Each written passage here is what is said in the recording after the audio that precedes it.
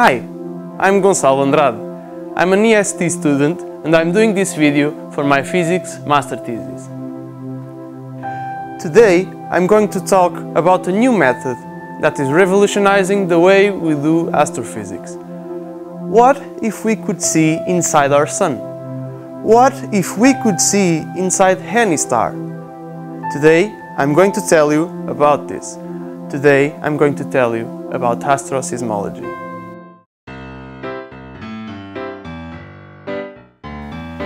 Everyone loves listening to music, and I'm sure everyone can make the difference between a violin and the piano, even when they play the same note. And why is this?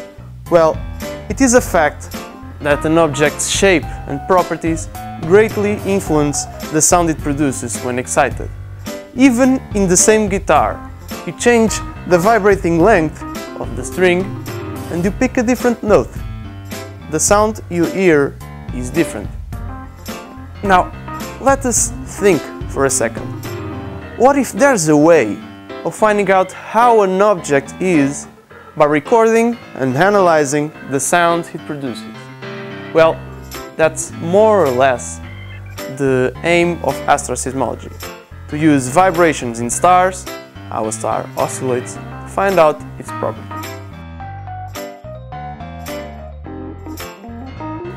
Another phenomenon everyone knows but may not be aware of is the Doppler effect.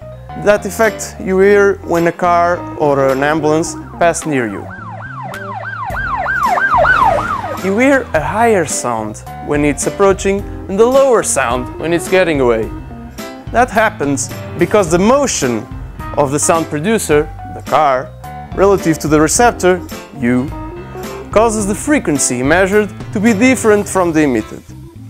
This has many applications. For instance, if you know the frequency an object should be emitting and you measure a different one, you can easily calculate the speed of that object. Now, as you know, atoms have emission and absorption spectra. These spectra have lines with a very definite frequency. As we have seen, if the atom is moving relative to us, its frequencies should undergo a Doppler shift and we can calculate its speed. By measuring spectral differences, we can then measure the movement of those atoms. Since stars have atoms, and these atoms move when the star vibrates, we can use the changes in their spectrum to know how the star is vibrating. The question now is, what do we use these things for? And the answer is to know more about the universe and to understand how it works. By knowing how a star vibrates, we can use astroseismology to understand its interior. And understanding its interior is essential to understand the life of a star. An important thing to notice is that measuring a star's oscillation requires a tremendous amount of precision. Only 20 years ago, the only star we could actually measure something was our own sun.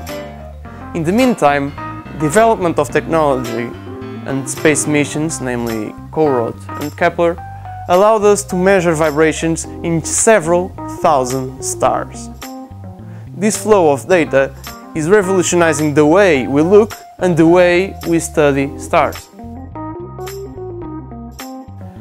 In my thesis, I want to understand what happens inside stars.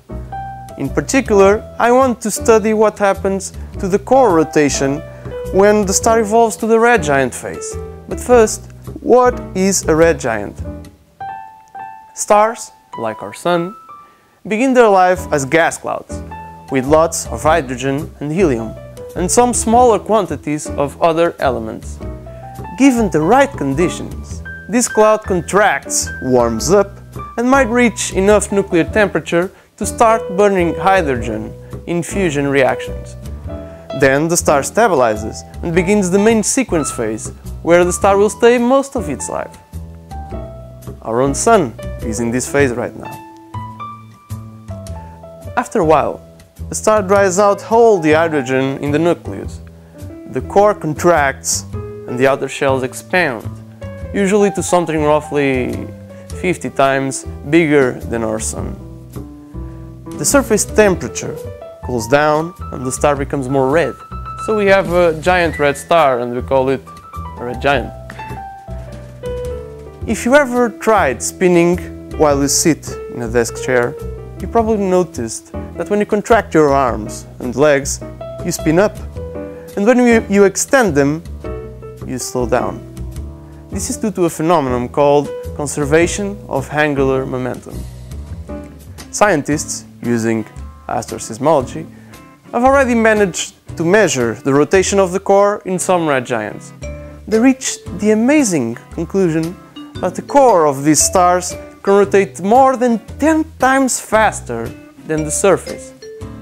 The goal now is to use these methods to look inside red giant stars, deep into their core, and try to find out if conservation of angular momentum is verified or if there is some kind of interaction between the core and the outer shells that results in a change in this quantity. A final note: who we are, where we came from, and where we are going. All these vital questions to understand our place in the universe can be partially understood if we know our neighbors, if we know what our Sun was in the past and what it's going to become in the future.